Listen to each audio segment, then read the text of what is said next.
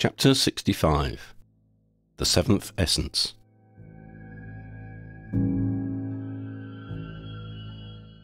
The ground battle was now under the control of Xander and the wolves.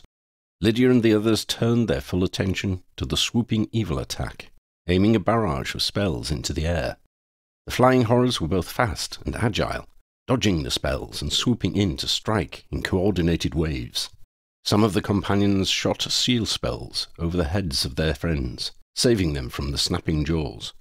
Lydia saw Dean draw his broom and beat his bat from his pack. "No, Dean," she shouted. "Leave this to me." A thought, an idea, had occurred to her. She was at the point closest to the altar world, the source of their high magic. The strength of her spells attested to that. But the altar world was a world alike in some ways to their own. Lydia had tapped into the old magic of her own world when it was close. It's about the old magic, the power of nature, of the altar world. She put the wandwork and incantations of the high magic to the back of her mind and focused on her intent and her expectations. "Look out!" Shona shrieked. Lydia looked to where she was pointing. An army of armoured knights on horseback was spilling onto the battlefield, coming through a wide portal which shimmered in the air a few hundred meters away. They formed a line facing the castle, the later arrivals forming ranks behind the first. Their general moved his horse out from the front rank. Now it was time for Lydia to act. The Inferi and their wolves had scattered, burned, torn, and crushed by Xander and her own wolves. The Swooping Evil were attacking the wolves as they lined up to face the cavalry who opposed them. These air attacks would harry her wolves, and the horsemen would cut them down. She had to stop this. Lydia imagined the ultimate expression of the magic of nature, and channeled it into her being, drawing on the natural power of the altar world. She stretched herself, and spread her wings wide, beating the air into tornadoes with the power of her muscles and magic.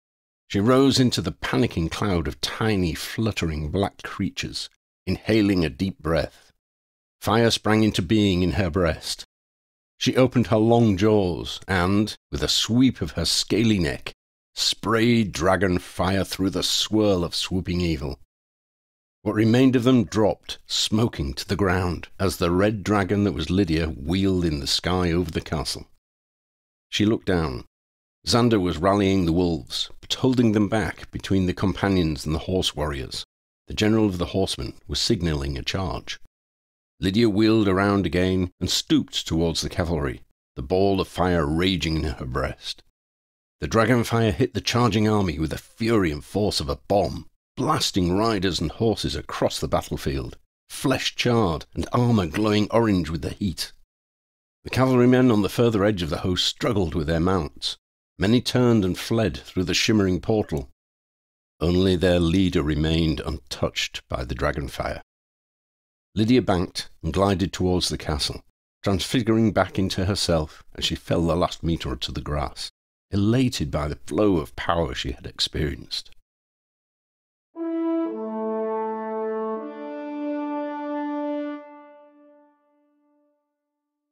Xander's flames died down as he sprang up the hill to Lydia. He stood before her in his glory, his fur shining as though it still held the light of his fire. Lydia was sobbing and laughing, but stood up. "Come here, you daft cat," she scolded. "I thought we'd bloody lost you." "Tough," he said. "No such luck. I decided I'd invite the lads to join us. Bring a few friends, too. I'm glad they saw sense. Those scruffy wee beggars looked like they were squaring up to charge you. Our wolves made short work of them. And thank you for saving us from the horsemen. It might have gone badly otherwise. I liked the dragon. Very classy. Ah, behind you, lass." Lydia turned to look. The Grey Watcher had returned, standing between her and the ruined castle. The sounds of battle had faded to nothing. Lydia looked out over the battlefield. The horses and their riders, what remained of them, were still and silent. All she could hear was the cawing of crows, searching for fresh corpses. "We have reached an impasse," he said. "You burn my troops. I throw more at you. You call on the forest for aid. I will burn the forest from here to the cities in the east and the south, the northern mountains, the western sea. Let's call it a draw, Lydia said. There is no draw, He said. we settle to single combat. You have 7 minutes. Choose a champion. In another swirl of mist, he was gone. Everyone to me, Lydia called. Tell the others. They gathered together by the steps which led into the ruined castle. The wolves stood guard around them. Xander turned back into a cat and leapt onto Lydia's knee as she sat down on the top step to address her team. Ambrose stepped forward from the darkened doorway and sat beside her. Oddie appeared and sat on her other side. Oddie grinned. Hi, everyone. Greetings each and all, Ambrose added. I confess I am impressed and delighted at how well you have done. Especially your dragon, Lydia. Red. Very Welsh. I imagine you are a little fatigued after that exercise. Let us step inside the castle for a moment. He rose and ushered them inside. They passed through the archway into a hall with benches and tables. Bowls of fruit and jugs of drinks stood on the bare wood. In the tapestries on the walls and the painted wooden ceiling thrived medieval hunting scenes and depictions of valour. Ambrose lifted a jug and a goblet and poured Lydia a drink of water. From the same jug he poured himself a goblet of wine. The others seated themselves at the tables and helped themselves to drinks. Dean found bread and cheese hidden among the fruit. The situation is this, Ambrose began. The Watcher has issued a challenge of his own for our champion to battle with his. What? Said Lydia. He's not fighting? No, Ambrose replied. It seems neither he nor I can be the champion. They, the Alterworld, possess a warrior groomed and trained for such an occasion. The Alterworlders call him Eldritch. I suspect that, like Watcher, it is a job title rather than a personal name. But that is inconsequential. He was the leader of the cavalry you dispatched. As you can see, he is a tough cookie. We must choose the challenger, not only to fight, but to work an important piece of magic, which will seal the gateway from the Alterworld. Okay, how do I... Lydia began. Have you identified the 7th essence yet? Ambrose asked. Love, said Lydia, Oddie and Shona together. Ambrose smiled. Indeed so. Love will be the basis of the spell to close the gateway. Do you also know what the ultimate expression of the 7th essence is? Lydia was reluctant to give what she believed to be the answer. Oddie answered for her. Sacrifice. Yes, sacrifice, Ambrose confirmed. With much of the greatest magic, sacrifice is required. It's all right, Lydia said. I thought this would be the case. I'm ready. If you could rest your jingling spurs for a moment, my dear, Ambrose retorted. There is more to be considered. Now, as I mentioned earlier, you have done well with your quest. Oddie brought me the 6th token. We have all the tokens. All of them. With the tokens, we can forge a magic of our own against Eldritch. Fredlington, my dear boy, do you have your comb? The one I so graciously gifted you at Christmas? Freddie shrugged. Sorry, I've no idea where it is, Ambrose. I mean, I just don't use combs much. I've got like this natural beauty thing going on. Please indulge me by looking in the inside pocket of your jacket, Ambrose suggested. Oh, yeah, Freddie said, holding up the comb. Ambrose swept the bowls and jugs off the nearest table with his arm. They disappeared before they reached the floor. If you would place your comb upon the table, Ambrose instructed Freddie. He did so. Ambrose produced the tokens, having the objects appear in his hand like a stage magician. He laid them in a line, touching each other. As he laid the last, the pointed seed Oddie had caught, the tokens and the comb glowed with a silvery light. The brightness died away. In place of the tokens and the comb lay a sword. Blinking away the after-image of the glow, Lydia could see the blade had inlays of golden runes.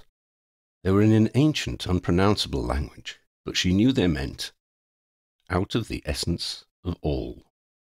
This is the blade of Parhemu, Ambrose told them. The name means from everything.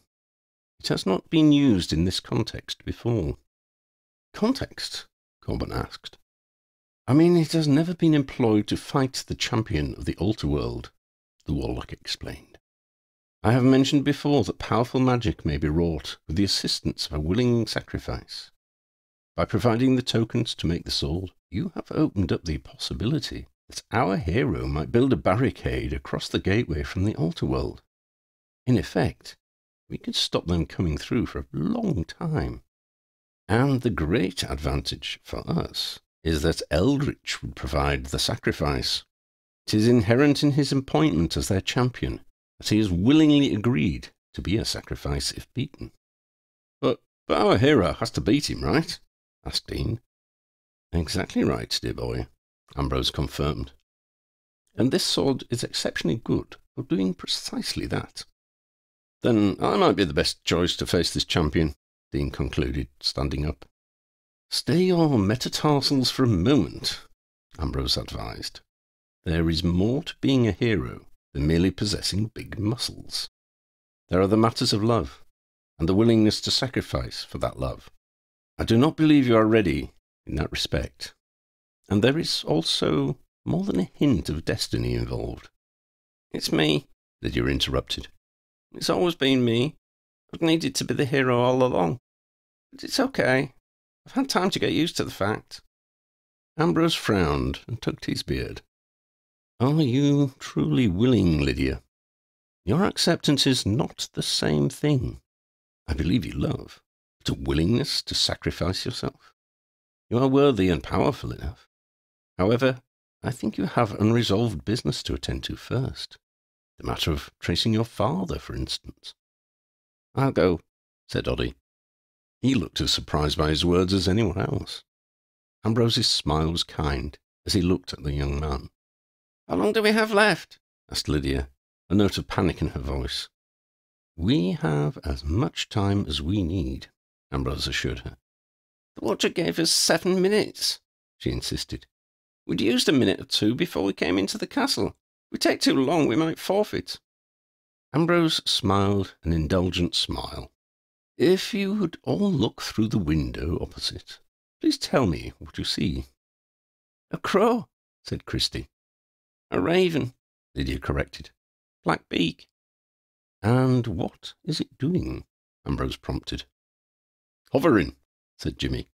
What's your point, Ambrose? More specifically, look at how it is hovering, he prompted again. It's not moving, Dev noted. You've frozen time, Oddie asked in astonishment. I have slowed it down to give us a little more space to relax and discuss our options, Ambrose explained.